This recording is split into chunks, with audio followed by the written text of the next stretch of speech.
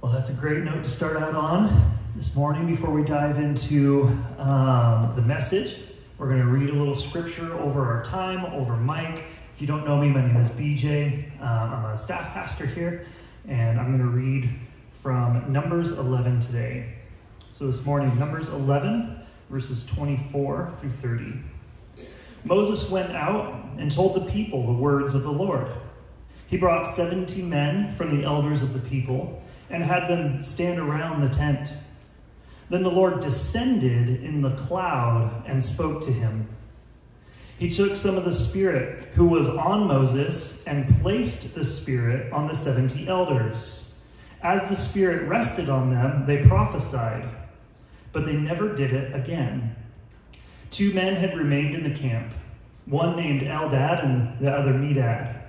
The Spirit rested on them, and they were among those listed, but had not gone out to the tent. And they prophesied in the camp. A young man ran and reported to Moses, Eldad and Medad are prophesying in the camp. Joshua, son of Nun, assistant to Moses since his youth, responded, Moses, my Lord, stop them. But Moses asked him, are you jealous on my account? If only all the Lord's people were prophets, and the Lord would place his Spirit on them.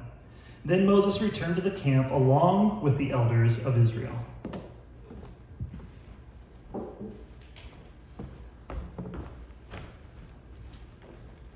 Thanks, BJ. Am I back on? Is it working? Okay. Testing. Well, let's see if I remember how to teach. It's been a little while. Mark chapter 9, you guys. Let's turn to Mark 9 this morning, and I'm going to explain a little bit as we get into a bit of introduction for our text, why I asked BJ to share that passage from Numbers chapter 11 this morning. But if you turn to Mark chapter 9, we're going to pick up in verse 38, where Todd left off last week, and finish this chapter together this morning. So encourage you to grab a Bible in front of you. You can use your device, whatever you have, but let's open the Word of God together and see what he has for us. Author Brittany Ellen wrote a few years back, comparison can drive us to sinful competition with other believers. We might find sinful motivations in our heart for serving at church or studying our Bible. If we can do more and do it better than them, we get the praise and recognition we deserve. I don't know if you've ever felt that way, but I have. I've had the wrong motivation when it comes to doing things in the church, or even reading my Bible, or even approaching ministry, where there's even a heart of competitiveness inside of what I'm doing. And reading this morning's passage this week and the passage that preceded it from last week, this quote lands perfectly in between Mark 9:33 and verse 42. Because the disciples argue about who's the greatest in the kingdom from last week's message. And that carries on into what motivates John to say what he says here at the beginning of our text this morning. And it's about to reveal that they have at least attempted, not only in the midst of their arguments about who's the greatest amongst the disciples, but they've attempted to stop someone from casting demons out of people in Jesus' name. The topics of exclusivity, comparison, and competition are presented to us, all of which Jesus is going to speak to. He's going to correct them, and he's going to instruct us about them. Now, this is what led me to Numbers 11, which I had BJ read for us this morning, because Moses says something so important for us not only to remember, but to argue or to agree with in heart and action. This is something we should think about, I think, very carefully this morning, and it's his declaration to Joshua in that text, where he says, if only all the Lord's people were prophets, and the Lord would place his Spirit on them. Do you feel the longing in Moses in the midst of that statement? I don't want to do this alone. I want God's people to be filled with his Spirit and to be used by him. Moses longed for people to be filled with the Spirit of God and to declare his word. Even Joshua, who I greatly admire in Scripture, of having this amazing heart and being this amazing leader, even Joshua says, you got to shut these people up. You got to shut these guys up. They're not where they're supposed to be right now, and the Spirit has come upon them and is speaking through them. They're prophesying. Stop them. Stop what God's doing. It's interesting because we don't think about it in that phraseology, but how often have we felt that way when God was using someone else besides us? Or when God was blessing another church and using them in the community, but we're not being used in the same way? Here there comes up this conversation, there presents itself a conversation about getting caught up in Joshua's mindset of exclusivity. This should be Moses' job and nobody else's. And only the people that are in front of Moses are the ones who should be able to do this. And yet God, in his grace, pours out his Spirit on two homeboys back at camp. That's the paraphrase version. Right? We get this exclusivity when it comes to whom God is using. And we start to think, I think we start to think this way in the church too. This is nothing new to us. Maybe it's something that's not on the forefront of our vision, but it should be because of what we see in our text this morning. And even though because of Jesus and his complete atonement for sin, all believers have been filled with the Holy Spirit and are given spiritual gifts for the glory of God, we can start to get a little bit competitive with other churches. And if you haven't felt that way before, I'm so proud of you. I have. I've struggled with this. And yet John the Apostle writes in 1 John 4, 13 through 15, this is how we know that we remain in him and he in us. He has given us of his Spirit. That's for believers. For believers, he's given us his Spirit. And we have seen and we testify that the Father has sent his Son as the world's Savior. Whoever confesses that Jesus is the Son of God, God remains in him and he in God. Shouldn't we celebrate it when the Lord is using his church, his people, all over the world in ways that he's not using me? Doesn't that show the amazing reach of God's ability? But rather, we get competitive.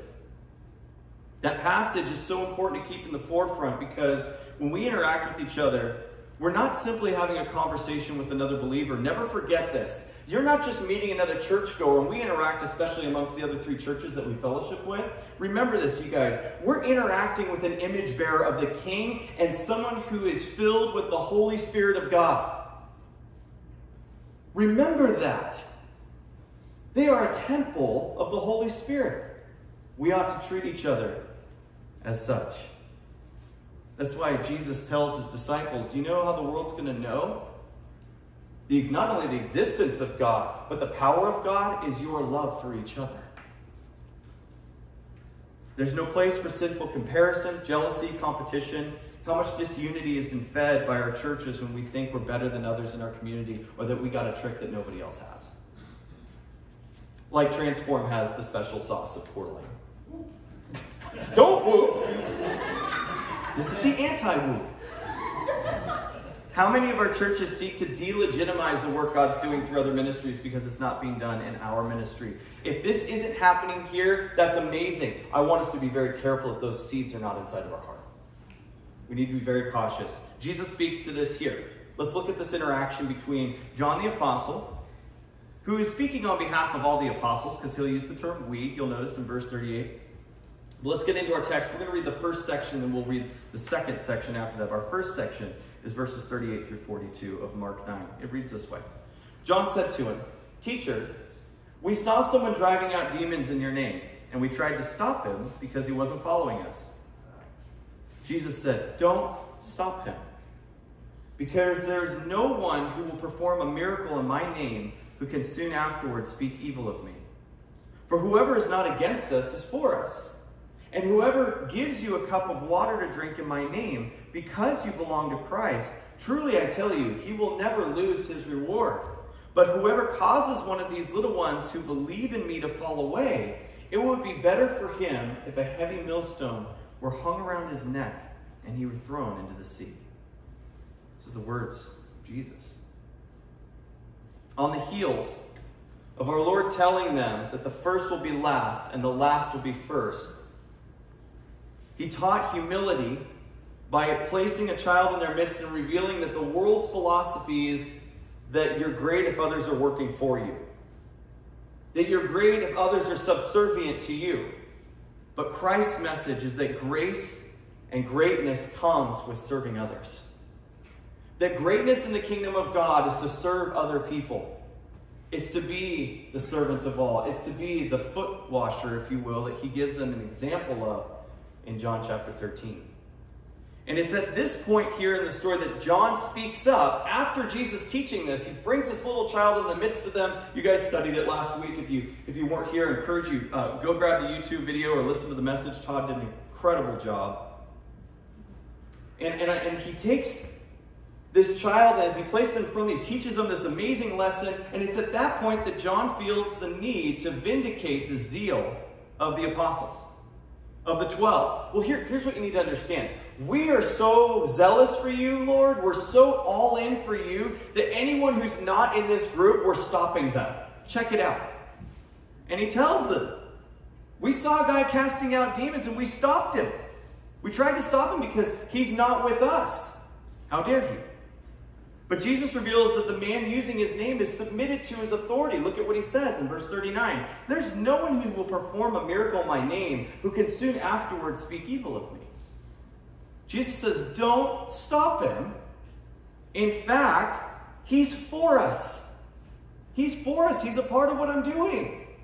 It's an extension of the work of Jesus that goes beyond what we can see or understand. For whoever is not against us is for us. Jesus reveals something that's very, very important. The impossibility of neutrality.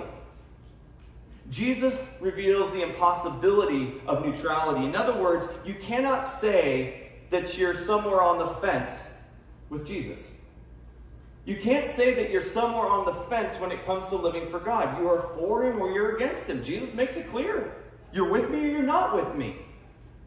And it's interesting how we'll look at some people and go, I wonder, we try to figure this out, right? Or we even look at other people and say, because you're not doing it here, clearly you're not for God, because if you were for God, you'd be doing it with me because I'm the only one who has the only trick in town. Right? You can go back and slow it down and listen to it later. But here, do you guys understand that the Lord is working in ways beyond us? And this man who is left anonymous was bringing glory to his name, so he had to be for the Savior. He was bringing glory to the name of God, and he says, don't stop him. He's for me. And as you read this, do you wonder why this bothered the disciples so much? That this guy was casting out demons? Is it because they had a secret Dakota ring or club that they were a part of? They're like, he's not wearing the Dakota ring. He can't be a part of our club. Right? He can't do the things that we do. Was it zeal that they were just wanting everything to be done Jesus' way? Or is it because they were butthurt that they couldn't cast a demon out of a kid earlier in the chapter? That happened in Mark 9. They couldn't cast. Well, look, I actually have a slide for you. Mark 9, 17 through 18 says this. Someone from the crowd answered him, Teacher, I brought my son to you. He has a spirit that makes him unable to speak. Whenever it seizes him, it throws him down. He foams at the mouth, grinds his teeth, and becomes rigid. I asked your disciples to drive it out, but they couldn't. Like, that for me, when I read that, I was like, just kind of like stopped. I was like, how much of my motivation for having an issue with other believers is because I failed at something? How often do I take issue with other people because I failed at something that they're succeeding at in the Lord? And the jealousy rears its ugly head. You don't think it's in the church? You don't think that envy exists? If I were in their shoes, it would have really bothered me that I couldn't cast that demon out of them. And they come across a guy who's not even part of their company, and he's doing it. Doing things I failed at. He chose me to be part of this work. I know that he chose me. Not any of the disciples would look and say, well, we're kind of not sure if we should be here or not. We just kind of showed up and started following. It's like, no, Jesus made it clear. You. He selected. You're with me. He selected them. Even said when we were reading in Mark chapter 3 that he took them up, a bunch of his disciples there, and said he selected the 12 himself. Chooses me to be a part of this group, and yet he's doing things through others that I haven't been able to do. Now, if that's not going to give you a complex, I don't know what. But it's a good kind because it makes us face our flesh. What is truly motivating me to do the work of God? Casting out demons is a really powerful demonstration of God's power, of his authority over spiritual forces in the world that he gives to his church. However, did you wonder why Jesus talked about a cup of cold water in verse 41? Look at the text. Whoever gives you a cup of water to drink in my name, because you belong to Christ, truly I tell you, he will never lose his reward. Now, what an odd place, if we're not looking at the whole context, and especially the passage prior, to just mention that giving a drink of water to somebody is something that's reward-worthy in Christ's name. It is not necessary to perform great miracles to prove our love for Christ. You don't have to perform great miracles to show Jesus that you love him, or to reveal that his love exists in you. You can do the very simple things, church.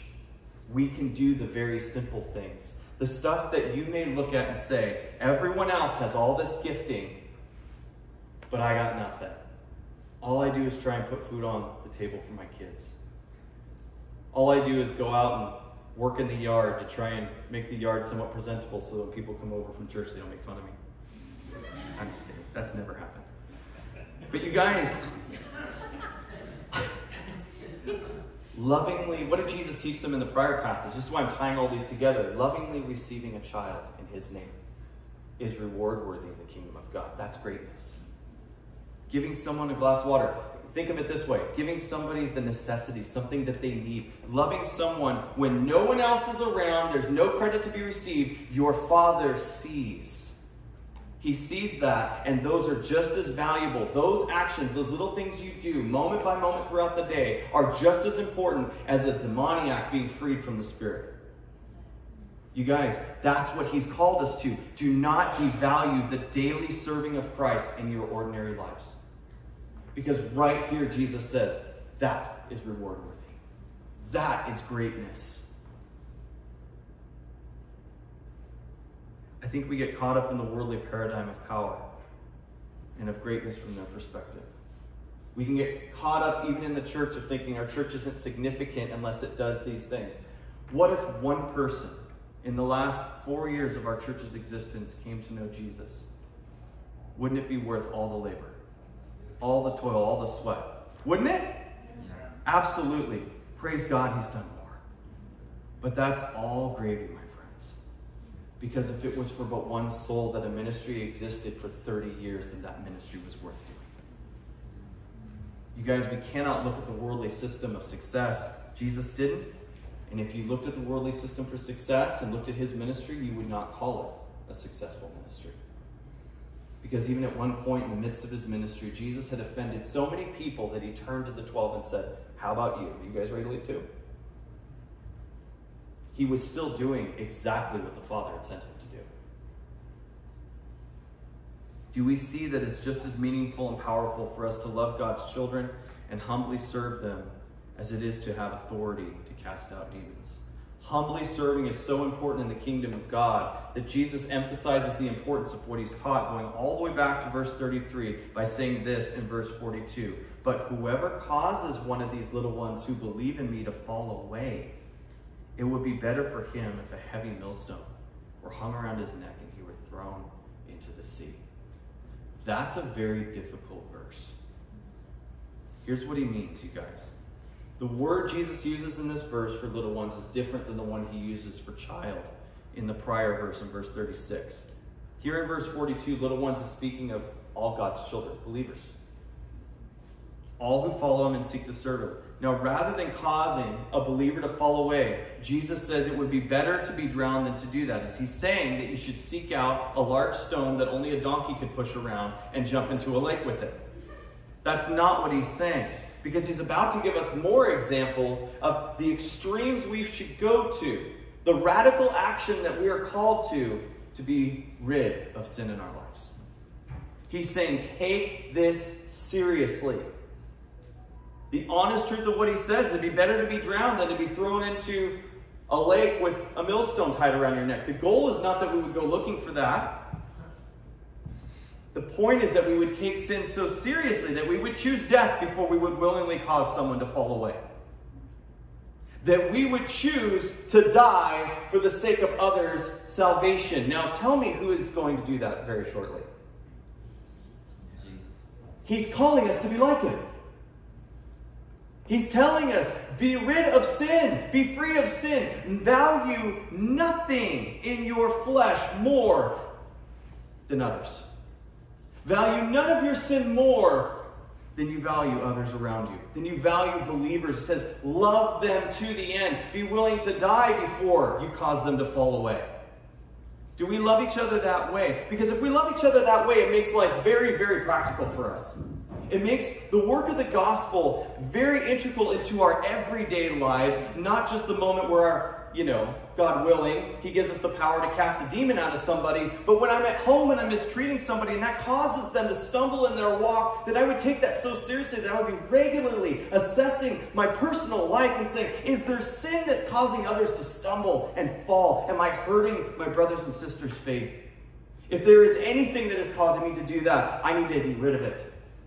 It has to go. As Paul will say later, we need to put that to death.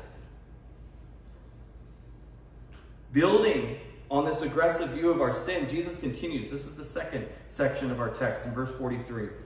He says, and if your hand causes you to fall away, cut it off. It is better for you to enter life maimed than to have two hands and go to hell, the unquenchable fire. And if your foot causes you to fall away, cut it off. It's better for you to enter life lame than to have 2 feet and be thrown into hell.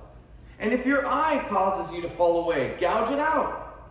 It is better for you to enter the kingdom of God with one eye than to have 2 eyes and be thrown into hell, where their worm does not die and the fire is not quenched, for everyone will be salted with fire.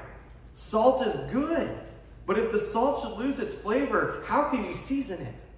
Have salt among yourselves and be at peace with one another. Boy, that's a mouthful. There's a lot there. And I don't think that it's redundant that Jesus said hand, foot, and eye. Because if you think about the significance of those things, what you do, where you go, and what you see. Boy, that covers a lot of our sin lives, doesn't it? That covers a lot of the things that causes us to stumble. No, Jesus is not telling you to maim yourself. That's not what he's telling you to do. As a continuation of verse 42, he is using physical metaphors to make a spiritual point. But here's something we need to remember, you guys. Please hear this. When the lesson is learned spiritually, it will shape our physical lives.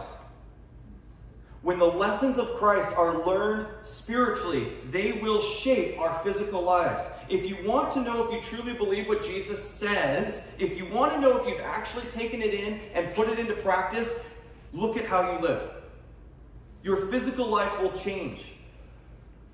It reveals our belief when we take action based on that belief. When the lesson is learned spiritually, it shapes our physical lives.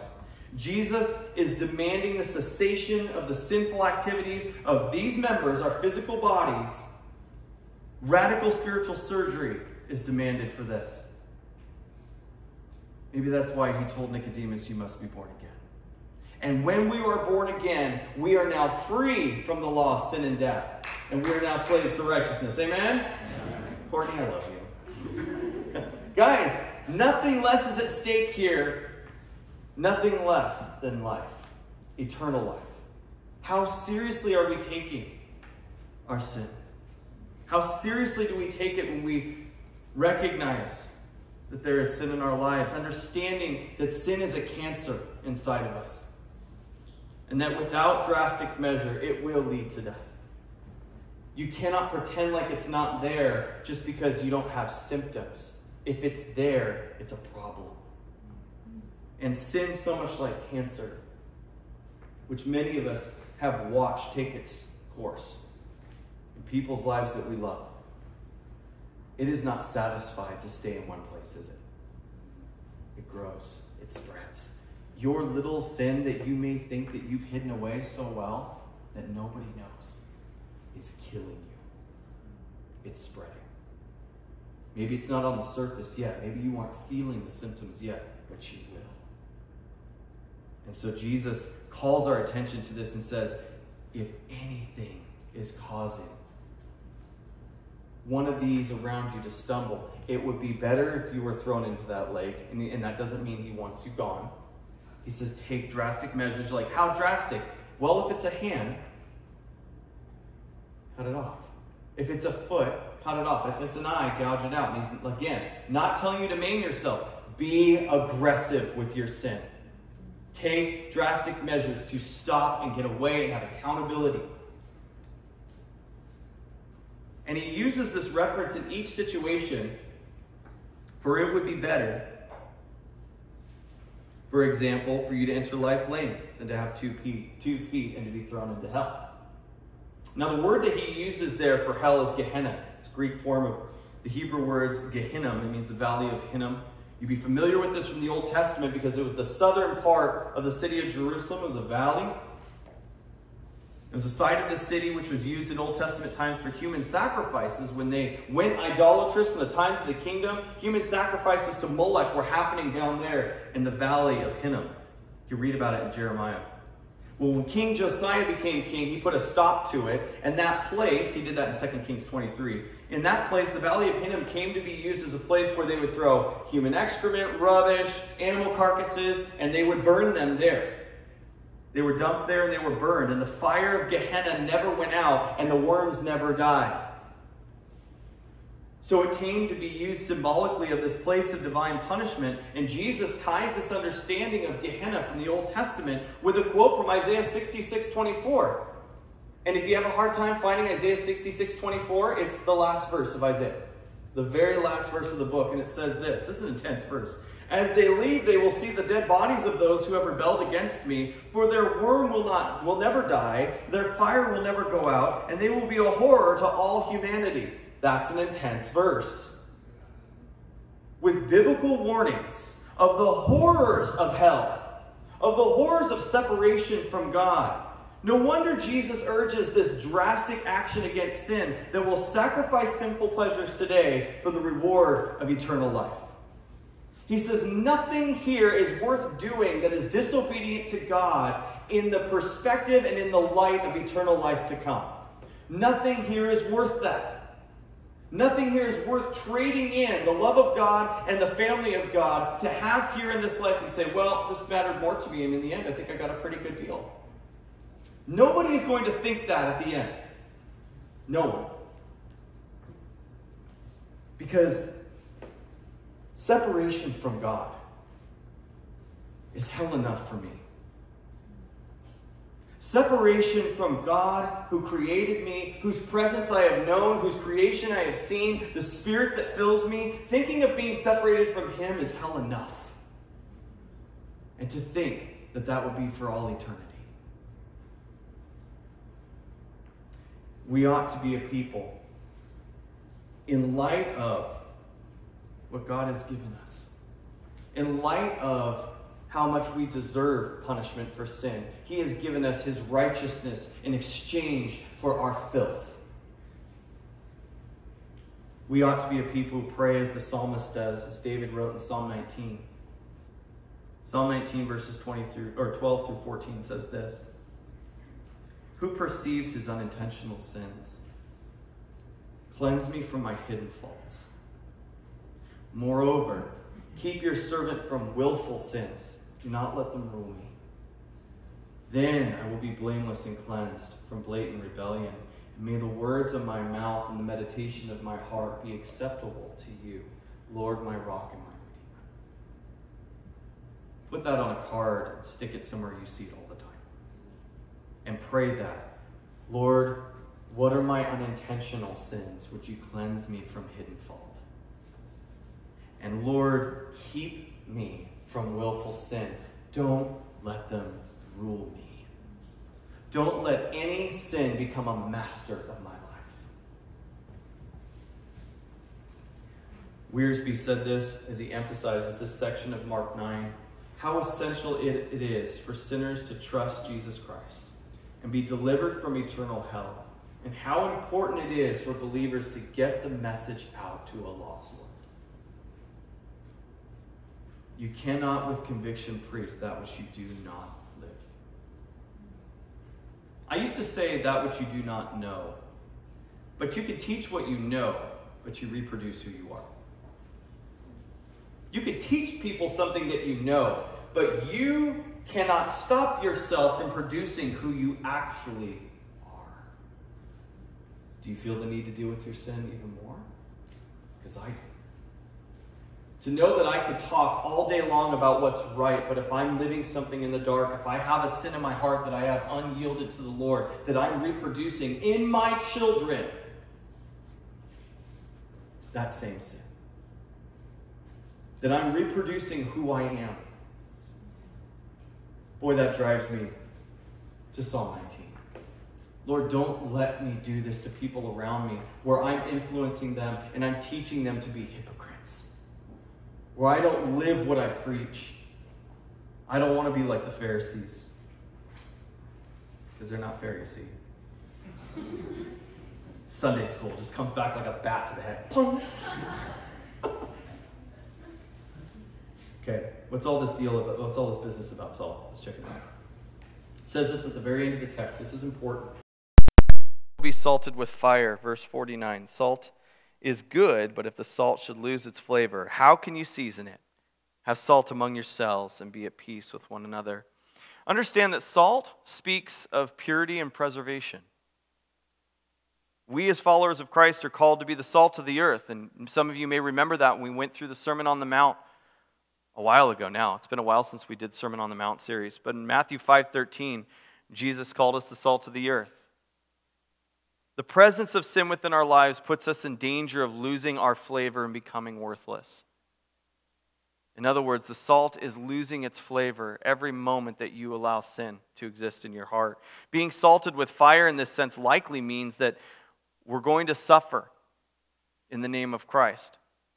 That's why he says in verse 49, for everyone will be salted with fire. And he says that in the following, salt is good. He said there's going to be an aspect of this to our lives as believers. Every true disciple is to be a total sacrifice to God.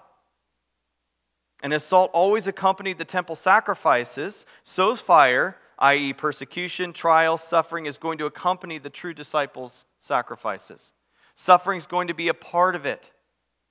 Indeed, we're called to be living sacrifices. Romans 12, verses 1 through 2, you probably know these well. Paul writes, therefore, brothers and sisters, in view of the mercies of God, I urge you to present your bodies as a living sacrifice, holy and pleasing to God. This is your true worship. What is your true worship? I'm working backwards. What is your true worship? Living sacrifice. Any idea, like, the depth of that? Like, how many rights does a sacrifice have? What is the sacrifice there to do? Not live. If you're wondering. It's like, whatever it wants. No, that's the point of the sacrifice. It's being laid out. It's being offered. It's not mine anymore. I'm a living sacrifice. I belong to God and be offered up. Use me for what you desire. May my life be a sweet aroma to you. Throw in every possible passage of the Old Testament that shows us the significance of sacrifice. Go to Hebrews and read about how Jesus is our sacrifice. That the Lamb of God came to be slain and that we are to follow in his footsteps. And somehow we've gotten that twisted up that we should have everything we want. And we should never suffer. And we shouldn't have to struggle in our lives. And Jesus said, if any man would come after me, he must deny himself, take up his cross, and follow me. You guys, living sacrifices. This is true worship. This is Christ-like. Don't be conformed, Paul says in Romans 12:2, to this age, but be transformed by the renewing of your mind so that you may discern what is good, pleasing, and the perfect will of God. And we're like, I want to be transformed by the renewing of my mind. Get ready to die. You're like, this is horrible. No, eternal life is wonderful. Eternal life is wonderful. But death to self, I think we just kind of brush over it so quickly. When we read it in Scripture, you're a living sacrifice. Okay. You know, we just go right on by it. You're like, stop. Like, wait a second. Do you understand what that means? And some people will look at that and go, I don't want that in the church. And you're like, that's not Christ then. If that's not what you are submitting yourself to, what are you submitted to? Religiosity? Feel-goodism? Made that one up. Like, what is it that's motivating you? What is it that's driving? What is it that you have given to the Lord? The salt used in Jesus' day contained impurities. It could lose its flavor. And if we lose our Christian character, if we lose the reason why we're here, that we are living sacrifices, that we are to deny ourselves, how will it be restored? What drastic measures against sin need to be taken so that we don't lose our saltiness in this world? Jesus told you, cut it off, gouge it out. What is it that he's calling us to? He's calling you to radical obedience. He's calling me to radical obedience. Let me tell you guys this, from a worldly perspective and from our flesh perspective, right now even, in a mindset that we could have in this room, obedience sucks. You're like, this is terrible, I don't want to do this. I understand that, but if we look at it from God's perspective, okay? Notice I gave all those caveats before, flesh, worldly, that's what says obedience is terrible. Actually, I said sucks. But from God's perspective, what is obedience? If you want to know what the greatest picture of obedience is, what am I about to say? Huh? How beautiful is Jesus in the eyes of the Father? How glorious is the obedience of Jesus in the eyes of the Father? How precious is it to him? How worth living is that life that's obedient? I think this all ties together, church, because we so often, I'm speaking, me so often, I look at others and I start comparing. I start feeling like God should be using me for everything. Why is he using everyone else? I don't realize that sin, that envy, that jealousy, that brokenness is creeping into my heart. I've shifted my focus away from what really matters in his kingdom, and I'm making things more important in my personal life for my own benefit than the benefit of the kingdom. And instead of rebuking others, the disciples should have been examining their own hearts. And that's what I want to call us to. How about instead of rebuking others, we just look at our own hearts for a while? That doesn't mean that we don't look at what's going on and say that's not okay. It means that we have to deal with the giant log that's in our own eye first. That's what Jesus taught us in the Sermon on the Mount in Matthew 7, isn't it? He says, deal with the thing that's in your own eye, and then you can help your brother with the speck that's in his eye. Let's start dealing with things in our own hearts. Let's refocus and recenter and examine our hearts the way that the disciples should have been. Does Jesus still love them? Are they still his? Is he going to be faithful to them? All of that applies to you. All of that applies to me. The call to radical obedience is an exciting thing. It means that he wants us to grow closer and have a closer walk with him. Peter, recently in this gospel, known for speaking at the perfect moment and saying the right thing, it's the opposite. We know that. Like so often, Peter had foot and mouth syndrome. Through the cleansing, though, and the empowering of Christ, he wrote this in 1 Peter 5, verses 10 through 11. The God of all grace, who called you to his eternal glory in Christ, will himself restore, establish, strengthen, and support you after you have suffered a little while. To him be dominion forever. Amen. The Peter who struggled so much with the right perspective wrote to the church later in his life after the ascension of Christ and said, the God of all grace is going to restore you, establish you, strengthen, and support you after you've suffered for a little while. He is going himself to finish the work. As Paul would say in Philippians 1:6, he who began a good work in you will complete it at the day of Christ Jesus. Amen? I cannot wait for him to finish what he started, and he will. Don't feel condemned this morning, church. Come to Jesus. Come to Jesus with this sin, with this struggle, with whatever it is. As I'm talking, I recognize the Holy Spirit is working in ways that I don't see. He is working powerfully through the words of Jesus in our lives for things I don't see. There are things that you have thought, the thoughts you've thunk since I started teaching. And He's reminding you, you're thinking of things and you're like, okay, I want to challenge you. Do not leave that business unfinished. Press into what the Lord has spoken to your heart through His Word. Go back and reread it. Make sure that that's what Jesus is talking about. Study the Scriptures and deal with that sin internally. Deal with it inside of yourself. Let's allow Him to purge sin from our hearts, knowing that He will restore, establish, strengthen, and support us through the suffering that we go through in this life. The goal is that we would strive for greatness in the kingdom of God. And Todd talked about this last week as he taught. You know, even in church, we're like, you don't really want to look at church people because they'll take it in the wrong way and be like, you guys need to go be great this week. Right? Because immediately you're like, oh, Mike's seeker sensitive. No, I'm not. I'm not. When I say I want you guys to go alongside me together, that we would do this together and we would go and be great this week, do you know what I mean? That we would humbly serve.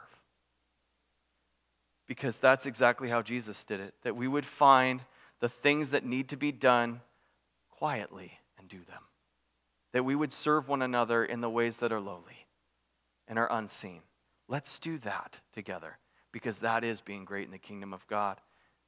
We recognize that that's how we emulate His character, is when we take the lowly position and say, I love you. What do you need? Can I get you a meal this week? You need that fixed up? I got people in this church that rush to help me with things.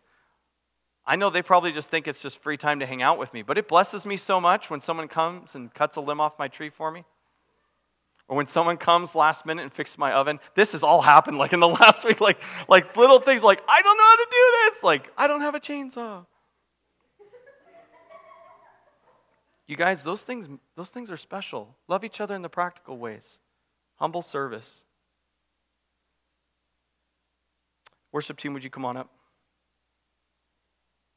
On the ideas, as we get ready just to sing some praise for a bit, you guys, when you think about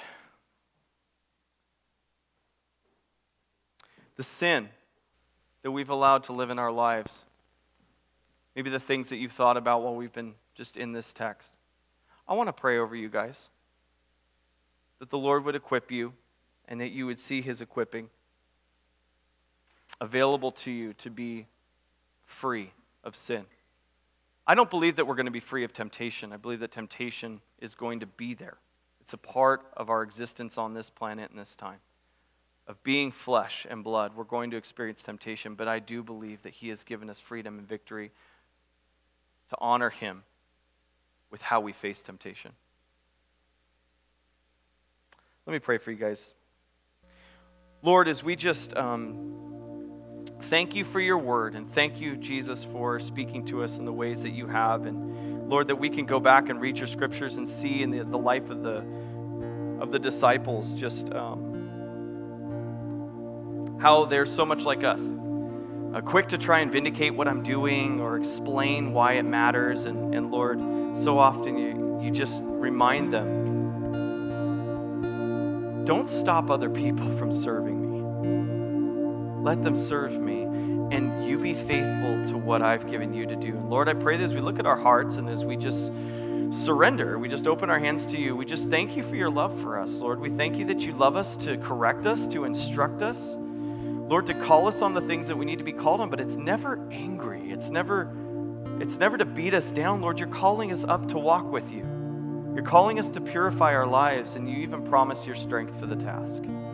So, Lord, I pray that even in this time as we prepare to worship, with our eyes closed and our heads bowed and just focusing on listening to your voice, would you speak to us? Lord, would you speak to our hearts and just reveal maybe something that we've placed too much confidence in? Maybe something, Lord, that we know is blatant rebellion. And Lord, would you give us victory over that? Lord, show us your glory. We want to love you more than anything else. We want to love you more than we love anything in this world.